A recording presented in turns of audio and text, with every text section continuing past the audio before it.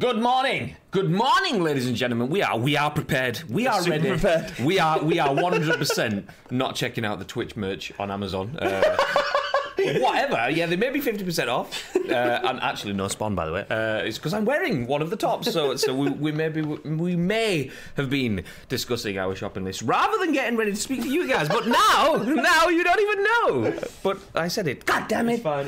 It's okay. We're all right. It is Tuesday, 17th of December, 2019. Episode 51, which I only remember that because it was 50 yesterday. It absolutely was. Next week I'll be like episode... Episode something. I don't know. My name is Grim Day, and I'm joined by Baby. Good morning, guys. Hope you're doing all right. It's almost Christmas. It's almost Christmas. It's 1 week until Christmas Eve. Aye. Yeah. Aye.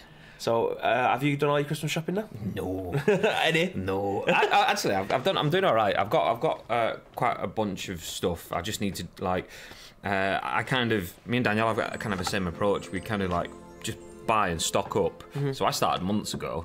Not that I'm like super mega planned or whatever. Yeah. I just start squirreling stuff away until it comes to winter.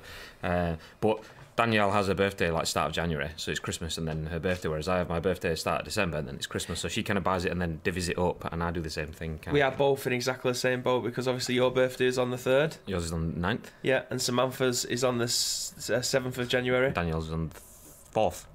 So yeah. It's weird, isn't it? So like this payday is me going to, well, it's me getting the final bits of the Christmas presents, then going to Dublin, and then her birthday all in 1 month. Did not know you were going to Dublin.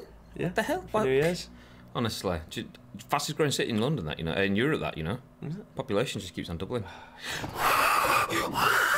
See, I've heard that one. That's one of my granddads. Straight down the line, but.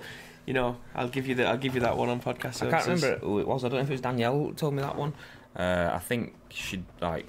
Oh, was it Danielle? So no, someone had been to Dublin. Maybe it was Danielle. I mean, if she's in the chat, she'll be able to say. If she's not, then well, she won. All right. But yeah, someone, and it was like a tour guide or someone or a hotel person or someone was like doing the general Irish like banter kind of thing. It's like. I'm not going to offend anyone by doing an Irish accent. I offend people by doing my own accent. Never mind. So yeah. But yes, this is the scoop, the ice cream scoop. We bring you the scoop of all the news from the games industry and beyond each and every weekday, 10 a.m.-ish UK time.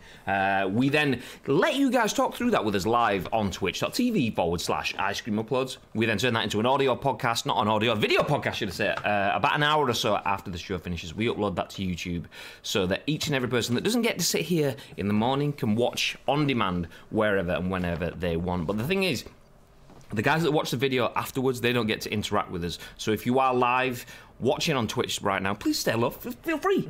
Talk in the chat. It's kind of not in Bibby's ear. No, it's over there in the bottom corner down there.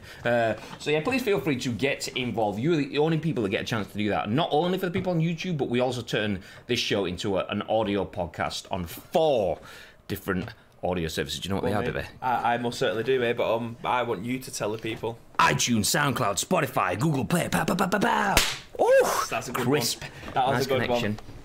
One. So yes, if you are in the chat, please feel free to say hello. I can see that we have number 1 pirate in the chat. People are going to Dublin. Absolutely, mate. Yeah, I'm looking forward to it. It's the first time that we're going to be going away for New Year ever. Usually we just end up either having a house party at mine or going to somebody else's house for a house party. So actually going out on New Year's is going to be great. Oh, you're going to Dublin for New Year? Yeah, yeah. Are you there over Christmas as well, or just? No, so we go on. I don't know if it's New Year's Eve or the New Year's Eve, but we come back on the. My name's not Eve. I think we come back on New Year's Day, so we're there for a good 3 days. But there's a bar that we went to last time because we've been 3 times. I think this will be the 4th time we're going. There's a bar that we went to last time called Buskers, and it is 2 floors. The top floor is like a acoustic music venue, and the bottom floor, massive sports bar, pool tables, ping pong, old arcade machines, big massive sports screens all over the gaff, and it's about €4 a Guinness. So that's me. That's me. So we got the tickets for that, and we're all good. Danielle Day. I know that name from somewhere. She says hello in the chat. Good morning. What are you doing this New Year's?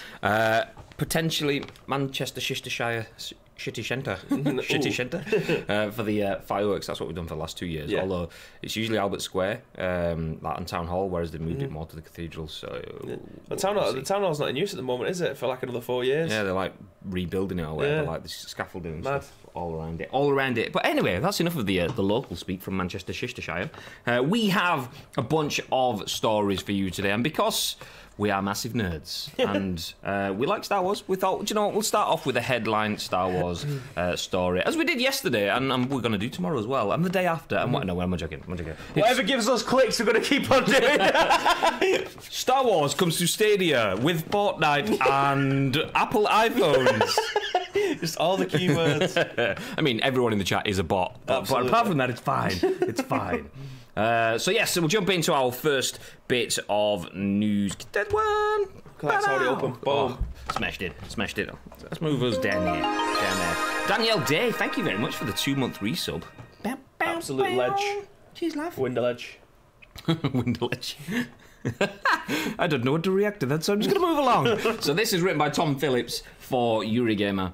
We touched on this yesterday, and Bibby showed a video kind of showing this. I've got another one in there. You know what, I don't do things by arse, mate. When I see something funny, I'm sharing it with you. Like, don't worry about that. So, as Fortnite gets lightsabers, players are abandoning weapons for one-on-one duels, more powerful than you can possibly imagine. So this weekend's live Star Wars event added lightsabers to Fortnite, and now fans are properly having fun with them. The addition of Star Wars' elegant Jedi weapon allows for some high-intensity duels. When holding one, you can attack and parry, block weapon fire, and do a kind of ninja roll. Not the ninja, like from Fortnite fame. General ninjas. In fact, some fans have now gone full Jedi and are only using lightsabers. In this clip, posted to Reddit/Fortnite BR by Fortnite fan Suckboy. What a name. Did not know that was the name I was going to read in 2 words before. The final 2 players out of 100 drop all of their weaponry and go head-to-head in the duel to the death for the prized Victory Royale. Suckboy ended up winning the contest, scoring his first Victory Royale of the season. Are you ready for this? Go on then, let's do it. Let's go. So let's whip this one back. So this guy's accepting the duel. He's just putting all of them on the floor. This guy's thinking, oh shit. Okay, they're both going for it. They're dropping all the weapons. It's going to be a one-on-one. This is badass. This is absolute quality. Oh, there we go. He gets a victory royale. Behind his head as well.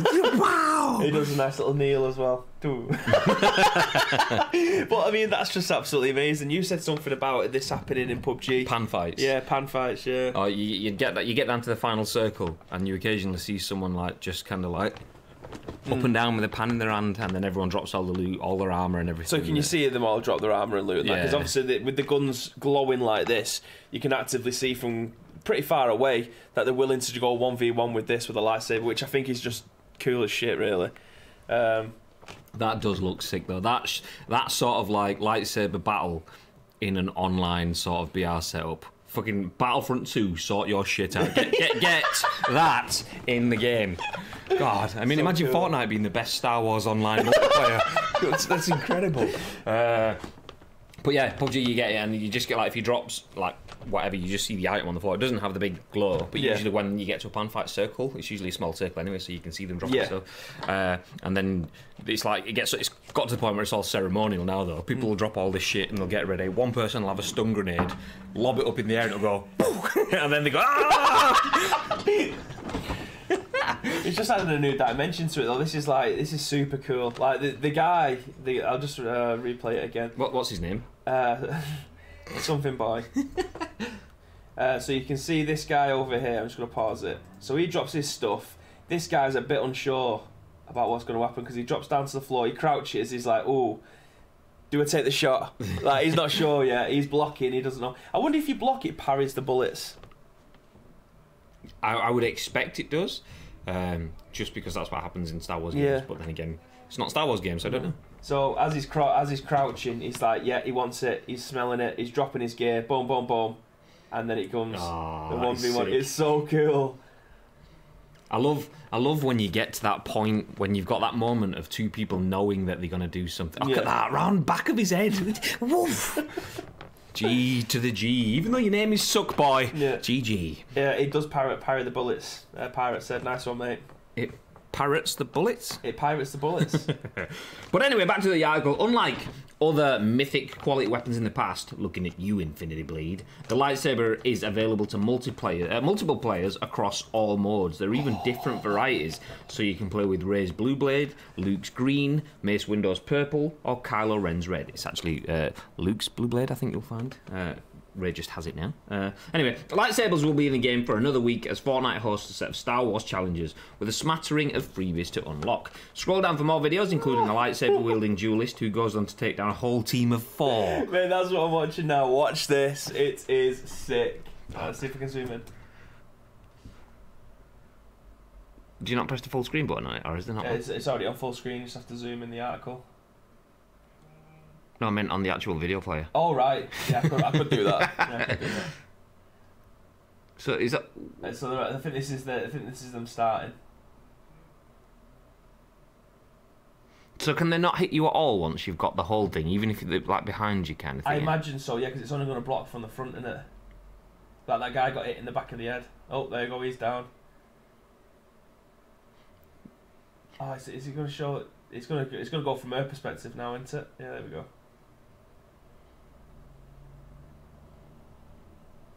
She's in the bloke. Oh, she's absolutely done them all. Just took out a whole. That's a squad wide for the lightsaber. Naruto run. Oh man. Who'd have thought we'd be celebrating this in 2000 and nearly 20? Do you know what?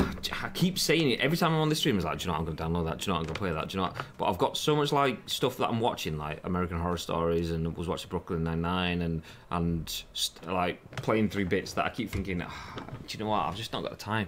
But this looks really good. And I know full well it's not going to be what I want, because we're watching these hand-picked moments where you're seeing people having lightsaber fights. But I know that I'm going to pick up Fortnite and I'm going to get some like 2-year veteran kind of thingy that builds a 2-up 2-down, a townhouse, a small swimming pool, a shopping mall, and whatever around it. Meanwhile, I'm there going. Well, funnily enough, we're actually having a Fortnite party upstairs on dinner today. Are we really? 4-man teams. Bags is 4th. Well, I've got me. I brought my Switch in so someone can use the console on my desk. It's already downloaded and that, so we're all ready to go. Me. Okay, that genuinely is quite exciting, though. To be fair, to see, I've wanted. Here we go. Look at this. Like, this is sick. I've wanted lightsaber battles to be something forever, but you only get it in single-player games, really. I mean, I know you can get lightsabers in Star Wars Battlefront, but only when you're like one of the heroes. And then you only get them for a limited time, and it's just, you don't get to fully experience, like, bam! That's so cool, isn't it? It is so cool. That jump is insane. It's so good how they managed to get the kind of animations like this using the, it's the Unreal Engine, isn't it, that they use for this? Oh. Yeah, it is. Is it? Yes, I think it is. Is that the one that Epic owns? I think so, yeah. Because they take an Unreal tournament. Unreal Engine 4. Yeah. Nice. That'll make us cool as shit wallpaper, that. Yeah. Is that what someone's taken, like, just within game? No, I think that might be... I'm not sure. It seems too polished to be in-game screenshot. It's like when the Predator's taken off his armour. What, against At?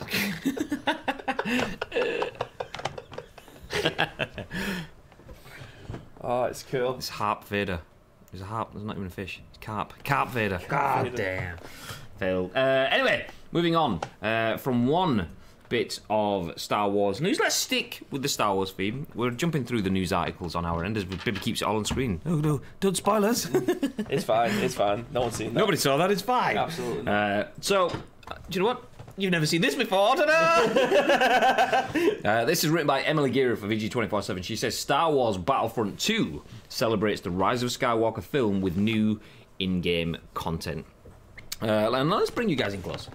Hi, good morning. This is my Twitch input. You can get it on Amazon. Do you know what? We should get links and stuff put in not that we're getting anything now, because people just go to Amazon, type in Twitch it, whatever, and we don't get any kickbacks, mate. We should, but we didn't. Advertising. Anyway, so you may have heard me speak about Star Wars Battlefront 2 as recent as yesterday, saying how it's just not, it's not my kind of game. I loved Star Wars Battlefront, and so much so that I bought the deluxe edition Stormtrooper Mega Magic Wonder Bastard Edition, whatever it was called, and it just wasn't what I wanted. It was pants. Like the balancing of the game was so bad, even a month into it, that people were running around using sniper rifles as like blaster cannons kind of thing and the class setup that they gone to meant that you couldn't fully customise your setup, and I liked the idea of that at first, because I was thinking, class setup, Battlefront by company, yes boy, but you just, nobody worked teamsmanship, everyone just kind of like buggered off, and so I gave up on it like super quick. However, let's jump back to this now. I'm gonna do what we did the other day. I'm going to play this trailer while you talk about it. Oh, okay. I get you now. See what you did. I was saying, move it up. But yeah, this is written by Emily Gera from VG247. As the trailer plays through on screen, because it's like 3 minutes long, but it is incredible. It's an amazing trailer. Amazing trailer. Star Wars fans looking through the game will recognise a lot of scenes that have been recreated anyway. But anyway, so new content is coming to Star Wars Battlefront 2. Developer DICE has unveiled the latest trailer for Star Wars Battlefront 2 in celebration of the theatrical release of Star Wars The Rise of Skywalker this week. The new trailer showcases crossover content set to hit the multiplayer shooter on December 17th, which is today. So, obviously this article was written yesterday. She says, tomorrow's update brings with it a new and as of yet unnamed jungle planet from the upcoming film, which will be backdrop to modes in both multiplayer, PvP, and story-centric co-op. Additionally, new outfits inspired by Rey, Finn, and Kylo Ren will be available, along with new in-game reinforcement units, including Jet Trooper and Sith Trooper classes. The Rise of Skywalker content update is free to anyone with a copy of the base game. Didn't realise that. No, we got told something different yesterday. It was like pay to upgrade by for 1999. Interesting. Okay, we'll have to confirm this, because I did see there was a 1999 thingy on PSN store as well. So the Rise of Skywalker content update is free to anyone with a copy of the base game on PC, PS4, Xbox One. Its counterpart, Star Wars The Rise of Skywalker, hits theatres on December 19th. So I call a little bit of bullshit there. We'll have to double check that, but yes, if you have Star Wars Battlefront 2, that's sick. It's so sick, innit? That must, I don't know if it is mocap or they've just managed to lift it from the movies. I reckon because the face scans and everything are just so on point. Some of it, I believe, I know like John Boyega was involved in capturing for Star Wars Battlefront 2. I remember the campaign on that because he played an absolute blinder. He wasn't involved in Star Wars Battlefront, and it was shit in the essence that if you've just watched what was The Force Awakens, really, really good film, massive hype around Star Wars The Force Awakens, and Star Wars Battlefront comes out at the same time. You're all wanting to do the story, you all want to play through it, you want to use the characters that you've just seen, and there was none of that really, not enough of a tie-in, and no single player campaign. John Boyega tweeted something about, well done EA, it's a good game, but why can't I play as me? So EA were like, oh well, maybe we can sort that for the next game. So they got him involved for Battlefront 2, and really good. I mean, the game was a letdown, the marketing campaign. And let me turn this camera on. we have a rather troubled individual. Oh my gosh, we have a rather troubled individual in the ice cream too. Bear with me 1 second.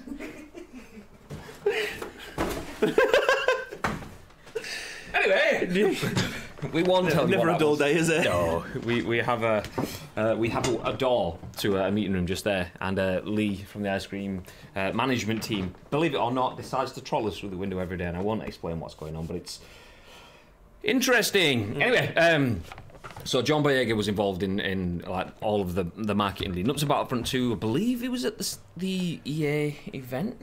Or he was, or was it? Or maybe he was just involved in capturing some content for the event, and it was released last year ahead of Episode 8.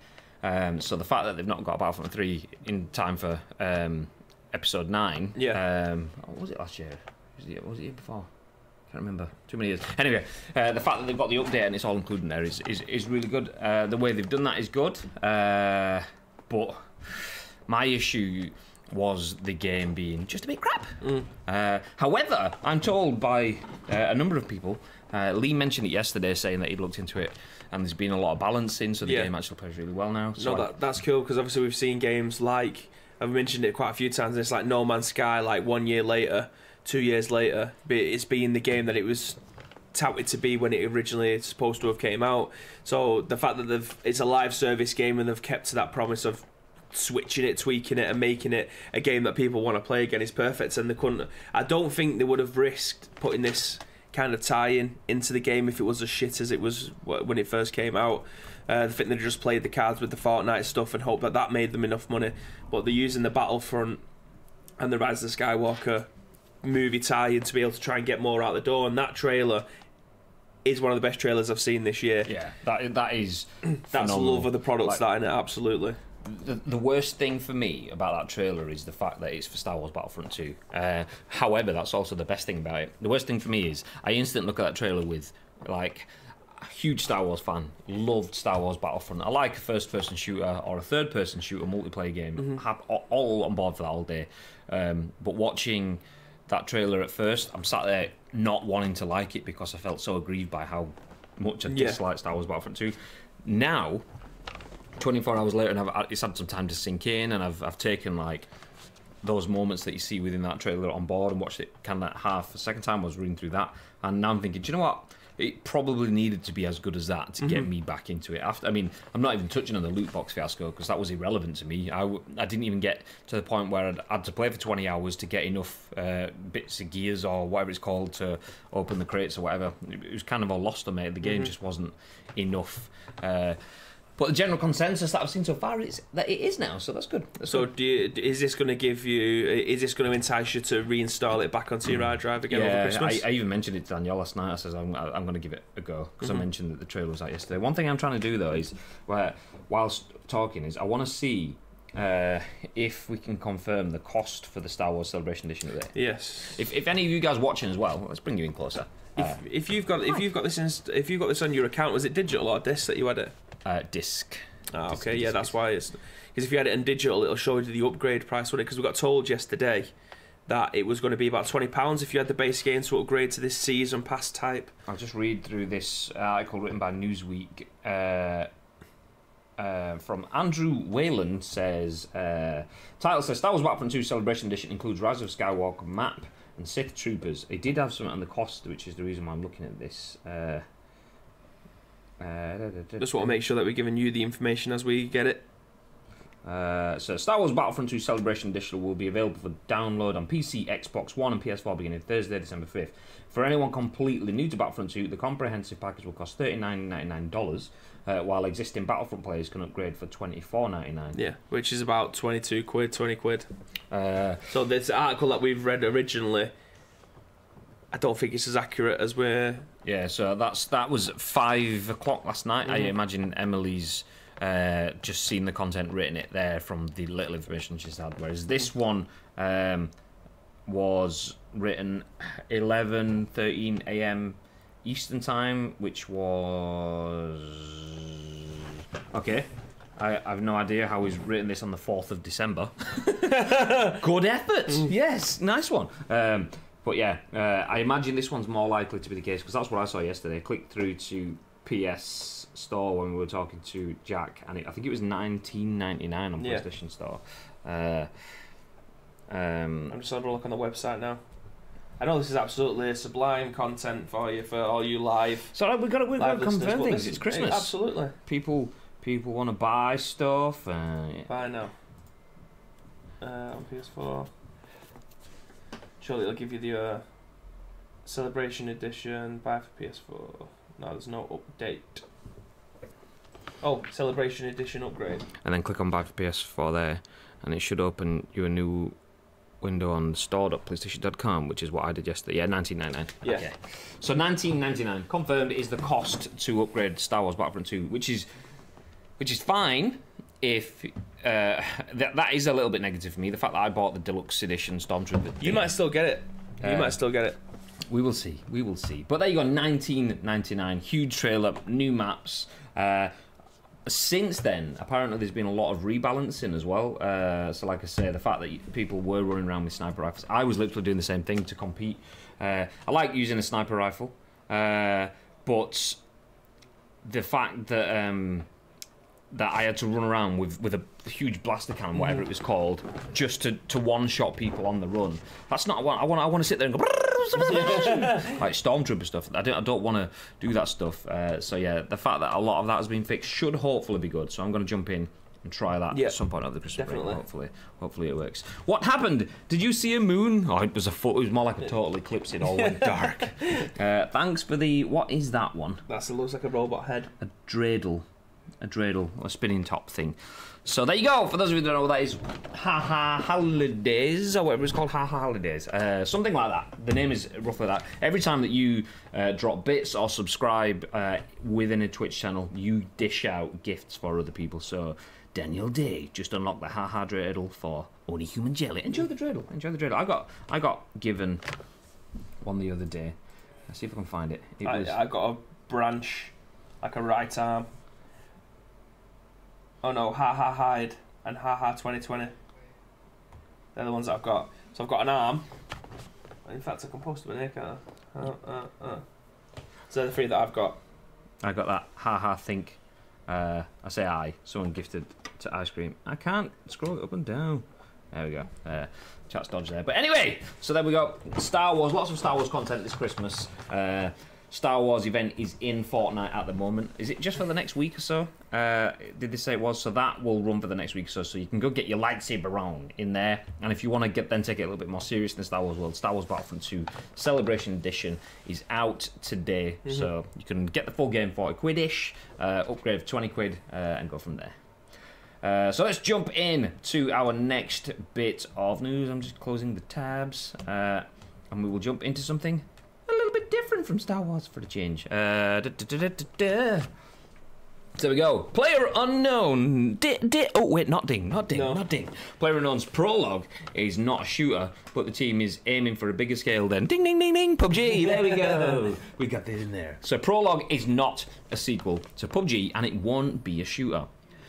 So Prologue is the new experimental project headed up by Brendan PlayerUnknown Green. The game was unveiled last week at the Game Awards with a very short, very cryptic teaser. That's because not even its makers know what it's going to turn into yet. Green, however, positively told Forbes that this isn't PUBG 2, and you shouldn't expect it to even be a shooter. We set up the studio and founded it with the goal of experimenting with new technology, Green said. Now we're taking that first step towards building new technologies, and Prologue is the first step into the new world for us. I wanted a chance to deliver something new on a global scale. Alongside him will be the 25-person strong team PUBG Corp, established earlier this year in Amsterdam. Alongside him will be the 25-person strong team PUBG Corp established earlier this year in Amsterdam. The team is currently working on figuring out the sort of tech that they're going to need for the new game. Although Green wasn't keen on revealing more about the nature of Prologue, he did say that it will have a big scale and be a challenging experience that requires constant improvement from the player. Oof. Which is basically what Battle Royale is. Interesting. Yeah, it's a steep learning curve that kind of gives you an idea that it's going to be an 80+ hour game for you to even get to a half decent level, to learn the mechanics of the game. The thing for me, which actually, I'll finish reading it so we can come back to look at the video again. So one of my dreams is to create worlds at scale, Green revealed, hundreds of kilometres by hundreds of kilometres with thousands of people, and these are hugely difficult problems to solve. Although the project is very early in development, Green wants the new game to also create the type of experience that lives on with players. I've got some pretty big dreams about what I want to achieve that I'm not quite ready to achieve. It will require some new tech, he said. With a lot of other creators, they've been put in a box. I've been told to go and create, and we'll support you. It's so much responsibility. I really don't want to mess this up, but these opportunities don't come along very often. You don't get a chance to launch a global IP every day. So if you go back to that video and then restart the video there, see what I get from this. And I could be wrong, because there's nothing to confirm it. Look at this. Looking straight forward. I'm getting a vibe to this, and I think you'll know where I'm going to be going with this. Well, this is stationary camera. Now look at that head movement. So my impression is this is VR. I could be wrong, but that's fixed stationary camera. I don't know whether that's just there's a different reason for the direction of it, but the video's on for 4, 5, so probably around 10 seconds ish, whatever. 7, 8, 9, 10, 11 seconds in of a 30-second video. The camera is stationary, like fixed. And for me, I read that as, okay, this is building the world, this is setting the scene, this is the environment, you're getting an idea of it, but not telling you anything. Then after that, it kind of like goes boom, as in like rough head tracking. The first time I watched it, I was like, is this horror? Is this frantic? Kind of like I'm being chased or whatever. But then when I watched it back, I was like, do you know what? Look, just the way it's moving. Obviously, everything's first person. You're not seeing anything else. I was like, is that a VR? I mean, it could be completely left of the mark kind of thing. Wide of the mark, whatever the phrase is. So yeah, I'm not sure. What's your vibe then? I'm getting an always-on survival DayZ. I'm getting that DayZ vibe from this. As in, I feel like it's going to be an online live service survival horror game. Just imagine how horrible it would be playing an always-on survival horror game like DayZ. I mean, don't get me wrong, some of the foliage and environments in DayZ and stuff are hugely dense anyway, but imagine how hard it would be to see someone in that like wind. You've got trees moving around, you've got rain, and but that's what DayZ should be by now. Absolutely. I bought that game back in 2012, I think, when I first installed that game, and I played the shit out of it. Any moment that I was able to get online, I was playing DayZ, and it progressively got worse. I don't know if it's because I started to add too much or what, but that game got worse and worse. When the zombies are faster than you and they can walk through walls, they can hit you once and you die, or you fall off a curb and your leg can break, then I'm out kind of thing. It doesn't give you a chance. There's no way of being able to survive. It's a survival game, but you can't survive.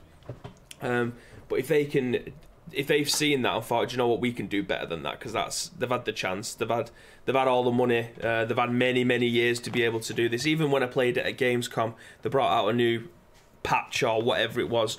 I managed to play it for about 15 to 20 minutes, and I haven't reinstalled it. Yeah, and it didn't give me that bug back again. It's funny that DayZ, a game that you've had forever. Good morning, Lazza. Hashtag playing is believing. Yeah. Morning ads as well. Oh, I love.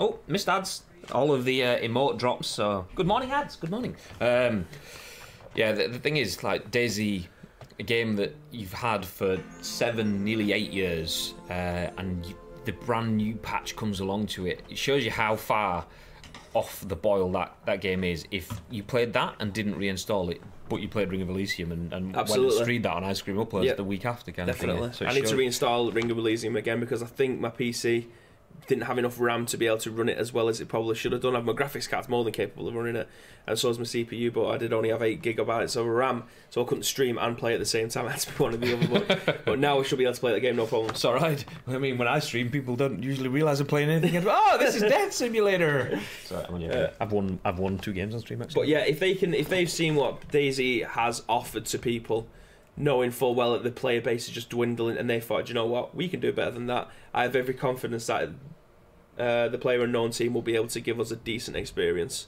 The thing is as well, like the text there, I don't think they actually link through to the Forbes article. They do link through to the Forbes article. I read the Forbes article last week after the Game Awards, and I don't know if I can quickly get to it. I'm not going to try to spend too long now, but they're basically talking about the quality of the team that they've got. So they've got a 25-man team. They started recruiting in February to create PUBG. It's like PUBG Creative Concepts or something, or whatever the name of the team is. Something that implies they're doing something away from PUBG, but owned by PUBG Corporation. And his team that he had, it was saying like they've got like, it's not just developers or whatever, they've got some person with like a master's in aerospace engineering or whatever. Maybe that's not right, but I couldn't find exactly what they were. But they've got analysts and engineers and different ways of thinking, which when you start to throw that stuff together, that's when you start to get creative outside the box. Because developers, obviously there's hugely different developers, and developers create loads of different things, but developers in the same environment, the same business, same working space are conditioned to think in the same way. That's why someone coming in, you always go, oh, it's nice to see you get some new ideas, a fresh set of eyes and things.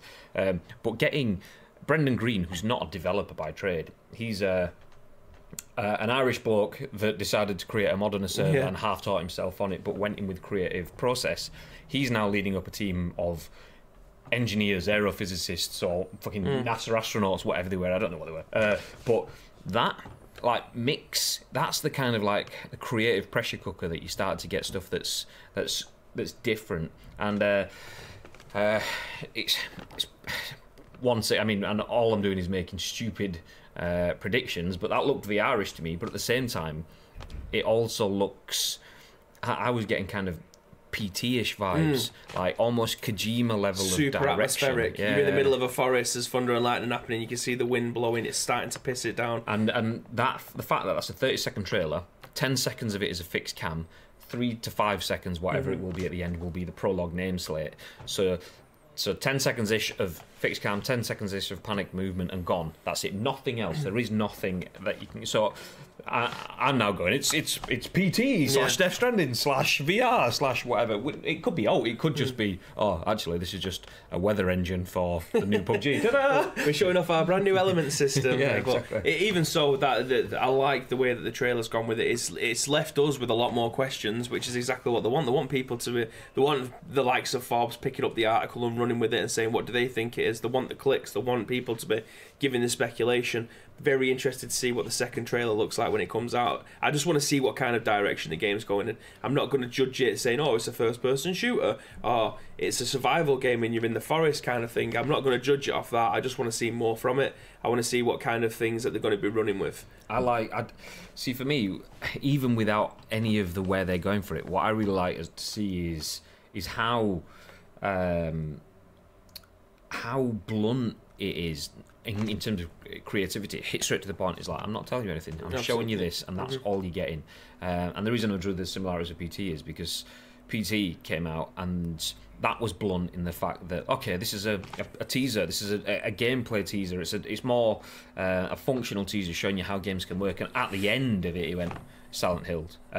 You didn't get that. You got the PT and it was blunt, and so that could be doing the same sort of thing. Like, in theory, that's a shit, I'm in a forest, I've got to get out, and then boom, Norman Reedus pops up and it's like Silent Hills, oh my god. I mean, it isn't well, it could be, I don't know it. But yeah, I think we've not had anything that's done marketing in video games for that long, for a while. I mean, we probably would have had it if Project Resistance hadn't been leaked and spoiled. Resi got the closest with that, but at the moment, obviously, it's only the first teaser, so there's a lot of time for this to be leaked out right now. Definitely. But yeah, well, this is the kind of thing sometimes, like we talked about the PT unveil and stuff like that. I wasn't using Twitter back then. I didn't have my Facebook account active, so I was literally pretty much off the grid when it came to stuff like this. So when PT came out, I didn't hear anything about Norman Reedus being in it. I didn't know what it was about. I didn't know it was a Silent Hill game. There's a new survival horror game on the marketplace. Okay, I'll go and download that and see what it's about, and then find out having that moment because there was no one there to spoil it. But now, obviously, the way that social media is now, oh my god, there's a Resident Evil leak. We're going to show everyone this, and then when the announcement finally happens, we still had that beautiful moment of the thought outside the box. We're going to put Project Resistance up, but we'll bundle in the Resident Evil 3 trailer. So you still had the kind of mouth open to the. What do we have? Can you put this as a thumbnail? Yeah. It's like Home Alone. Yeah. So yeah, it's just things like that. I hate using social media sometimes for things like this, especially when it's something that you're looking forward to and it kind of gets spoilt, especially if you don't know that it's going to be happening and they've queued it in for a certain time. So yeah, again, I'm going well off track, but I'm very much looking forward to what this second trailer is going to give, and if he decides to give any more information on it, which it doesn't look like he's going to be doing anytime soon. He wants to keep his cards close to his chest, and he's only going to tell you what it is when he's ready, rather than being bullied into what it is. It'll be interesting to see when it does happen, because you start looking at the timeline then is, okay, when are they going to announce it? Are they going to own it? Like the big boys do, so like a Take-Two, a Rockstar, they'll go, okay, we're putting a GTA trailer out on Christmas Day. Why? Just because we want to, and we don't give a fuck. We'll do whatever we the fuck we want. Whereas PUBG Corporation's Alternative Projects Division, or whatever the fuck the name of it is, that there's 25 members of staff there. They've not made a game before. Obviously, PUBG Corp has. But can they control the dialogue? My instant reaction is no. So then I go, okay, so when does the game come out then? If they don't control the dialogue, they need a platform in which they can deliver their announcements. And I mean, do you think they're going to? It doesn't look like the PUBG engine there, does it? No. It looks like they've made something completely different, and I think he said that towards the bottom of the article as well, saying that he wants to get used to using something. With a lot of other creators, they've been put into a box. I've been told to go and create, and we'll support you. So it's so much responsibility. I don't want to mess this up. These opportunities don't come every day. So it looks like he's just gone, okay, so this is my idea. This is how I want to do it. This is what I want it to look like. I want these elements to be in, make it look as good as possible. His devs are going, okay, no worries, but I want to see what engine they're going to be using. I imagine they're not going to use it, the same engine, because PUBG was made in Unreal Engine. Unreal Engine is owned by Fortnite, creators Epic, and there was all that like issue of PUBG Corp saying, well, Epic have used our engine and lifted all sorts of stuff out of our ideas wise to put into theirs, and then did the same with the Season Pass, Battle Pass shit. So I imagine they're going to go, do you know what, let's just distance ourselves from that and use whatever. But I think Unreal is a obviously phenomenal engine with what you can do with it, but I think they'll probably, the idea of the division as well was it's either called advanced projects or special projects. I think it is special projects, PUBG special projects, I don't know, whatever. I'm pretty sure it was Fox Engine for PT. Really? I'm pretty sure. We just because it was Unreal. There you go. I'd say it looks that looked great running through the corridors, but I was thinking if they wanted to make an atmospheric game like that, for me at the moment, I've said it a million times, there's no better engine than the Resident Evil engine at the moment. The thing is though, is like you've got, like, you look at what Horizon Zero Dawn did, and you look at the landscapes in Horizon Zero Dawn. Yes, fair enough, they don't have that level of weather detailing, but then you look at Death Stranding, which had much more in terms of weather detailing and landscapes. So Guerrilla's engine effectively could be something that they could use. Don't know whether they would or not. I mean, I've got no idea. It's all just like guesswork at this point in time. But yeah, I want something with the dark. I want something dark because it looks like it's going to be a dark game. It looks like it's going to be atmospheric, and I don't want them to use an engine that when the colours are bright, they're bright. Like Horizon Zero Dawn was quite a bright game, wasn't it? It was very colourful. It was very pretty. What will that look like when you change everything to night and you tone them colours down? See, the amount of shading and detailing and stuff, I believe that will work really well, that engine. That said, I'm not a developer. I have no idea. Yeah. So I mean, you could use a Ford Cortina engine for all I know. To be fair, well, whatever, mate.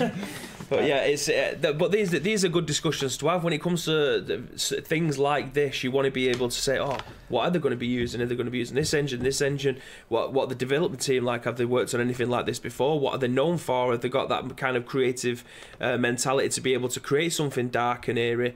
Have they got any ideas that they've taken from other games that they've enjoyed playing before that they can try and spin? So these are all good questions. I'll tell you an idea that they don't want to take from another game when it comes to engine is Kojima's tour of the studios to try out the engines. Whilst that was all obviously PR and marketing stunt, it was horrible for me, particularly now seeing the I'm just an indie developer stuff. It's like you're just an indie developer, but how many indie developers? Imagine B&G Connections were developing Old Star Soccer for the mobile devices. We're not going to get a tour of Guerrilla Studios and have a front of house shot like in front of all the staff or whatever, like Kojima did at Guerrilla, and he went to Unreal and he went to DICE as well. Yeah. Try Frostbite and all the rest. I mean, he went everywhere. So it's been there, it's been done. It kind of devalued it for me. It was like, it was almost a look at all of the engines that are amazing, and I'm going to pick the one that's the best for my game. And he never said that this is better than the others. He was clearly careful in the way he's done that.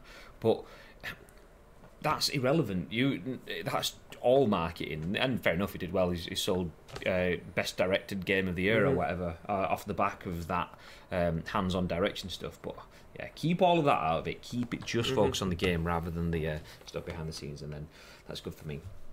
But anyway, let's move forward slightly. We won't bring this up on screen. I just wanted to get my ding ding ding moments in. There's no point bringing this up because we did cover this a couple of weeks back. So update 5.3 in PUBG is coming to consoles tomorrow, PST Central Europe. 6 a.m. on the 19th. It will be in Central European time. So yes, PUBG 5.3 update is coming to consoles. We spoke about that a couple of weeks back, so if you want to find out all those details, either Google them yourself. Yeah. We will have them linked in the show notes as well, but we also discussed it last week on... or was it the week before? Go back through the shows, you'll see. Watch them all, it'll be a treat. But the only things that have been added to console that wasn't there in the other... PC updates is kill cams. Finally, you can now see death cams in PS4 and Xbox versions of the game. Could you not see them? No, they've never been in. I right. think it was more like a caching. Obviously, if you die, the game needs to cache like your last 30 seconds or whatever to put it on. Oh, I didn't know that. And caching has been part of the reason why the game stalls or glitches or crashes or whatever. So within the actual thing, one of the other things they mentioned is that they've removed other cache data. So there you go, performance cache data will be deleted when moving to lobby after match is finished to reduce the rate of game crash. So I think the quality of life improvements, they actually start off by using that, which is a phrase that I'm all on board for PUBG. Yeah, we got as Season 5 starts to wrap up, we're ending the year with a number of quality of life updates to give you a better PUBG experience, including the highly requested death cam feature. So there you go, PUBG. Perfect. Nice, big things. Cool. Cool. Nice, toit. Now on to Last story of the day. a guy that Bibby has a little bit of passion for. Go on, Bib. I do. I love this guy. So, Mr. Streamer of the Year, Shroud. We didn't. Oh, Shroud. You mean actual, not should be. We came second to Shroud. Yeah. Okay. Unfortunate. Ice cream is streamer of the year, by the way. We're talking about us. It's fine. In this, go on, Bib. Just start the article. In this very, you read the article now, Bib. I'm going to stop talking. VG 24/7 heavy day. They just write good shit. VG 24/7 are one of the best, particularly in the UK, at giving you well-rounded and in-depth news. Although Emily Gera, she kind of made us do our own work and getting the prices. But we'll let you off today, Emily Gera. It's fine. What is it? With the best article of the year of the things that should have won or bad. Kirk McKean. Yeah, what article that was.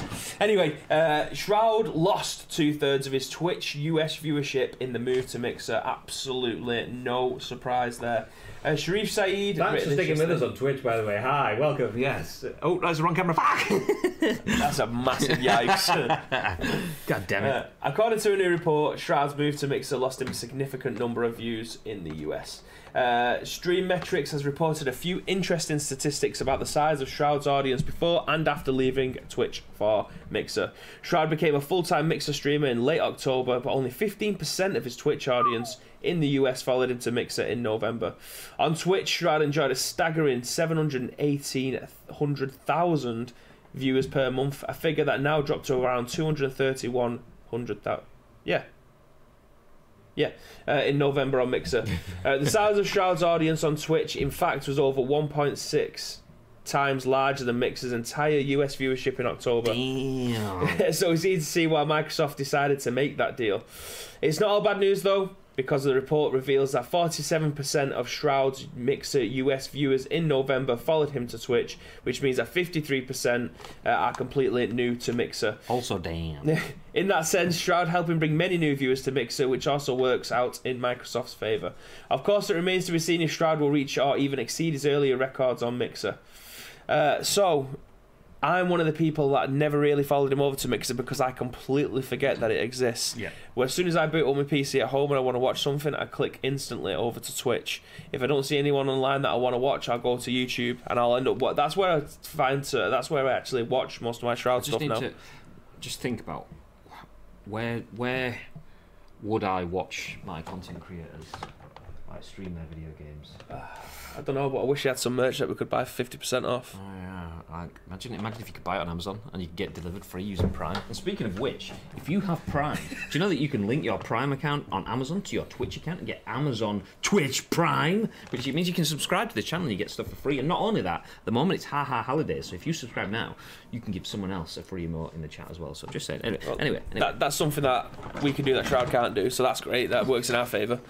But anyway, yeah, I'm definitely one of the people that never followed him over to Mixer, which is a shame really, because I absolutely adored watching him. When him and Doc streamed, absolutely amazing. But I find most of my Shroud viewing now is on his YouTube videos, which he posts like once a day. Oh, as in highlight packages. Yeah. But it's basically like half an hour of him playing Tarkov a day. So I managed to digest that either on my dinner or when I get home. But yeah, I don't think it's surprising. It's working for Mixer. Fair enough, might not be working for Shroud as much, obviously, because he's lost a lot of his viewership.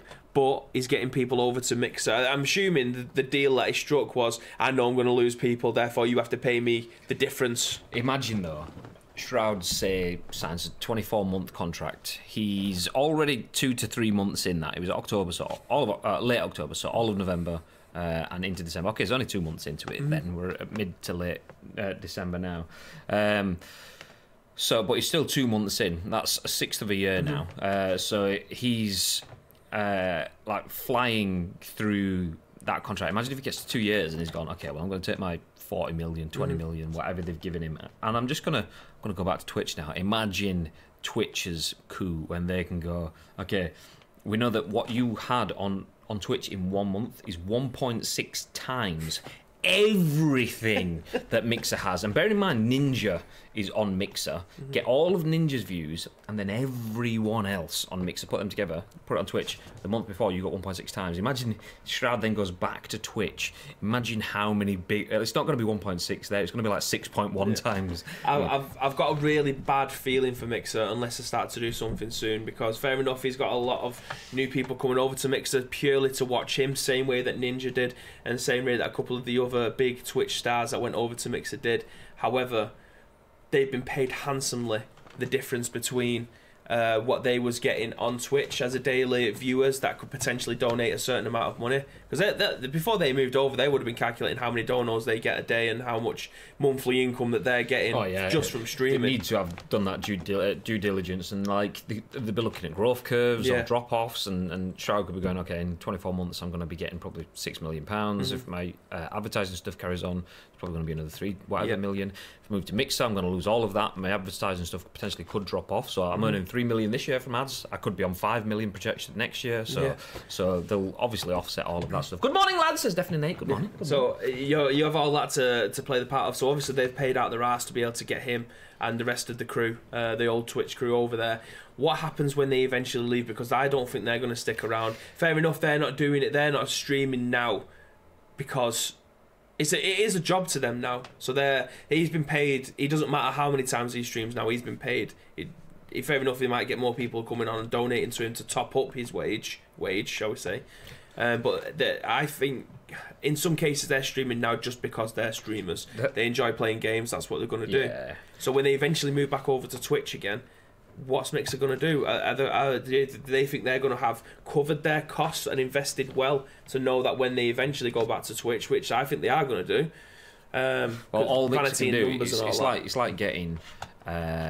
Hazard moves from Real Madrid, comes to United, realised, actually, supposed to be really good. They're a bit shit at the moment. 2 years later, he goes, you know what, I only signed a 2-year deal. Madrid are saying I can come back and I get big money. United are going, oh yeah, but we kind of really need you to stay here. So he's going to go, okay, well, I was on 20 million before, I need 60 million this time. And you get that Wayne Rooney sort of situation. Like give me all the money. So you start to get that, I believe. I think the biggest thing for Mixer... which makes me think the Mixer project... Don't get me wrong, I say Mixer project. That's probably undermining to anyone Mixer. It is a really good platform. The stuff that they're doing from a development perspective is... They're so fast and so quick, and the issues that Twitch has is Twitch is built on Justin.tv, million-year-old code that's now got Amazon stuff in it trying to fix it, but they're building on... old foundations, whereas Mixer has Microsoft, and they've built with future-proofing and console and everything in mind. You could say old, but solid foundations, because it's a well-established... But like, those old but solid, whilst it is solid, it's like having a Ford Escort, the kind of thing. You know it's going to work, you know it's going to be fine. Yeah, you have to crank your windows down, but they're not going to get stopped because they're not going to freeze over the electrics or whatever. It's like that sort of... What happened then? I've no idea. Did you see my screen then? Yeah. It was like... Yeah, I've no idea. So yeah, the... It might be old and solid, but it also doesn't have the bells and whistles. And like when you go to Mixer, there's some stuff in there that annoys the tits out of me. Like you get that way things like squids or whatever going up and down it, or a whale or something, and it's like it probably means stuff to that community. But for me, as someone that likes the interactive community element that having a Twitch stream gives you, but I'm sat there thinking, I'm watching the chat thinking, what the fuck is going on? And I've missed Shroud doing his 8-man kill in PUBG as he lands kind of thing. It comes back to the argument that we had yesterday, where everyone would rather have all of their stuff in one place, which for me, convenience and being a lazy bastard and completely forgetting that Mixer even exists. And again, that is not undermining Mixer whatsoever. You've said really good things about it. I potentially don't have that because I don't go on it. Do you know what I mean? I've no idea. I've got a profile on there, but I never use it. Yeah, I've got one because I've got an Xbox account, and I kind of just had one because I created when it was there and I was watching. I mean, there is good stuff, and they do have thoughts in terms of how they can offer good experience for viewers as well as streamers. One of the things I mentioned to you in the past was the hype zone. So they have something called the PUBG hype zone, and go back to when PUBG just hit Microsoft, exclusive to Microsoft. Consoles. It was just obviously massive on PC. It was still at the point where it was like hugely contesting Fortnite for views. Hits consoles, and people want to play it. People want to watch it. A lot of people want to watch it, particularly because in those early days, when you're a bit shit at it and you don't know how it works, you need to watch other people sing. And the hype zone essentially looks at everyone streaming on Mixer. And because it's obviously made by Microsoft, tied into in-game data, and it can feed from the servers, it knows exactly who is the closest to finishing a game in terms of time, in terms of number of people left alive. So then it goes, okay, Bibby's only got 8 people left in his game. So the hype zone takes all 17,000 people watching that channel, and they drop in like a quick raid on Ice Cream Uploads as Bibby's got 8 people left.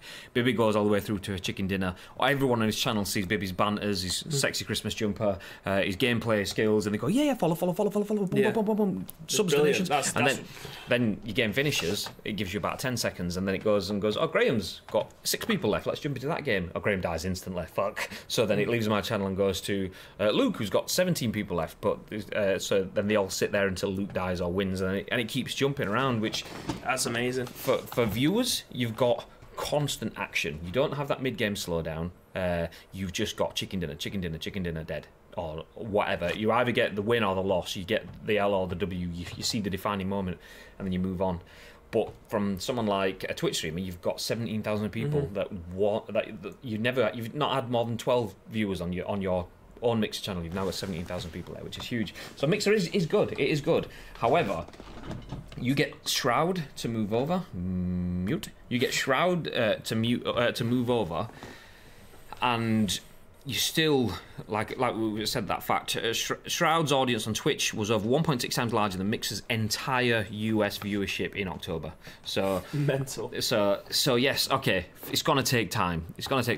But now we can see that in a little bit of hindsight, and this is just finger in the wind maths. I don't have any stats or anything. But a month later, it was like when Ninja moved. I remember like Doc tweeting like a lol when it was like Ninja's moved to Twitch. From Twitch to Mixer, hasn't done anything. Twitch is still growing faster, and Doc was like, in typical Doc fashion. So like, I feel like it's kind of the same. Yes, Mixer got Shroud. Yes, Mixer got Ewok or whatever it was called that followed, and yes, Mixer got a few others. Mixer are gonna get more and more because Mixer can do that, but then still Twitch remains. Still nobody's going, oh well, do you know what, actually Twitch is the narrative around Twitch hasn't changed. The only narrative that changed was last week. Twitch just kind of went, okay, fuck it, we've had enough now. Tim the Tatman, you're staying. Lupo, yeah, and just dropping big names, and now people are going, okay, if Timmy Tenders is staying, then yeah, I think maybe that's it. That they're actually paying them to stay now, so they're in a completely different scenario than there was before. They were just expecting people to maybe stay because they've done the work, they've done the graft on there to get to where they are now. The front page all the time. The top echelon do have bespoke contracts on Twitch. So like Tim the Tatman will have a better percent, and he will have. Oh yeah, but no, I don't think that normal people would have known that. People who just tune in, because there was no press around these people being their deals, shall we say. All you know is that Ninja's been bought by Mixer, Shroud's been bought by Mixer. What's the plans for the other guys that are on Twitch? And I think that, like you say, that education that comes with that, by Twitch going, okay, well, we're not going to say that we've got a bespoke contract with the doc, because that suddenly elitism. Yeah, it adds elitism to Twitch. So it's like, okay, well, why am I even going to bother? When Doc's got preferential treatment, preferential rates, he gets paid for streaming before he even streams. Never mind the subs or the donations or whatever because of his brand and so on. And now he's getting better rates. Twitch can't really do that out and out. They can't go, okay, if you get really good, we'll give you shitloads of money. I mean, it's kind of anyone with a bit of forward thinking in it would say, okay, so if I'm one of the biggest performers on a platform, the platform's going to look after me. Well, duh. Yeah, again, we use the football mentality. The thing is, though, in sports, obviously, people want to buy. They want their team to buy the best players, and we're Team Twitch. We're Twitch partners. We're the guys. So Twitch bought the best players. Absolutely.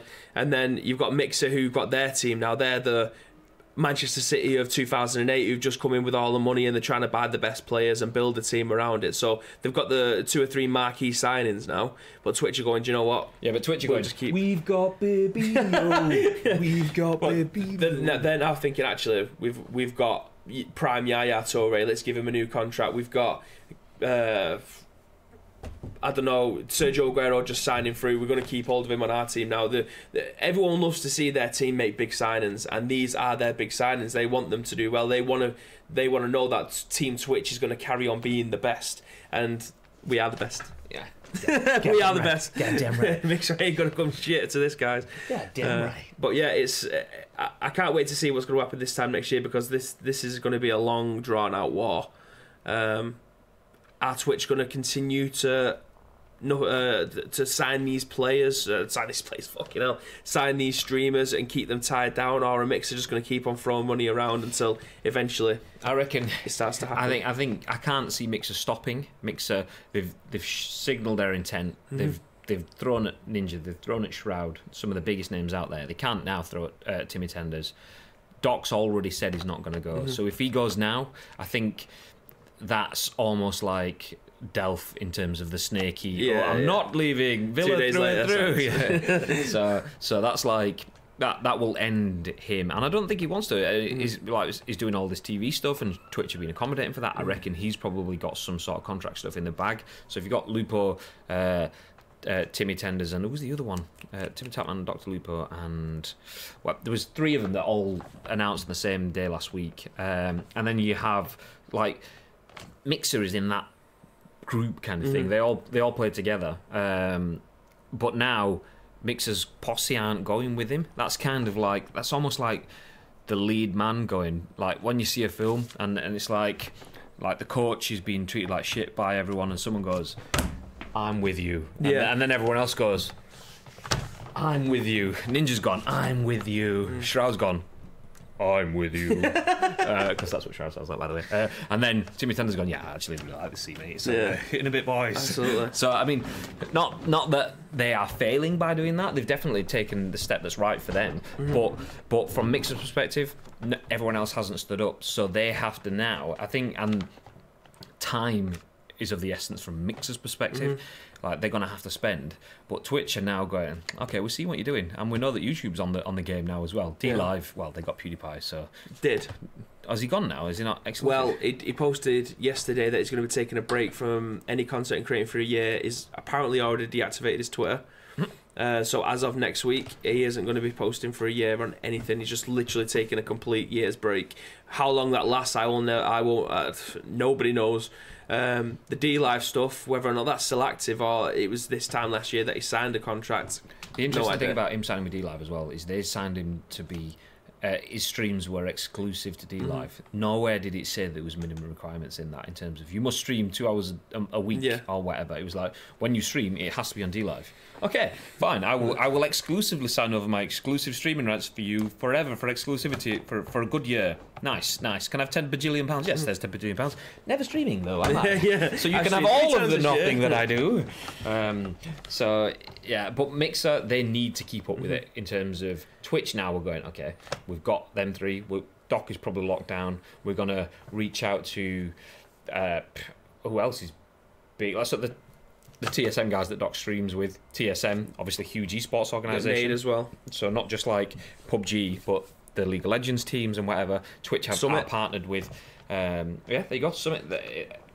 Was it Summit that locked down last week? I think it maybe.